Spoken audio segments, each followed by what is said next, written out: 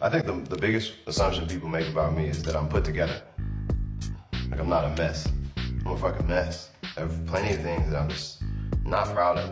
Like, I step outside, my hair is done, and maybe the nails is done, got a clean fit for the day, excited, and they think I have no problems. Now, I might paint my nails or have makeup on my face, and they'll be like, oh, he's probably gay. They don't know how to deal with that. Just men afraid of intimacy. Men afraid of the attraction they feel to other men that doesn't have to be sexual. My homies be like, man, you look clean today, bro.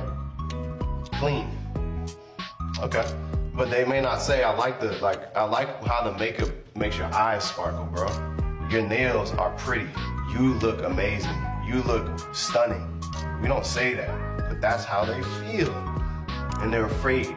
And I like being that for those kind of guys. I had to make sense of that when I was a boy. Like, why did I want to watch Idris Elba in The Wire? Like, why did I like how he looked? That's something that needs to be taught to boys so that they can feel free to go however they want. Because that boy is going to grow up and I'll bottle all that shit up. No telling what he's going to do, regardless of his sexual orientation. And he's going to punish probably women more than anybody else. Because it's terrifying being a boy. I think I can speak for a lot of young boys, but I definitely speak for young black boys.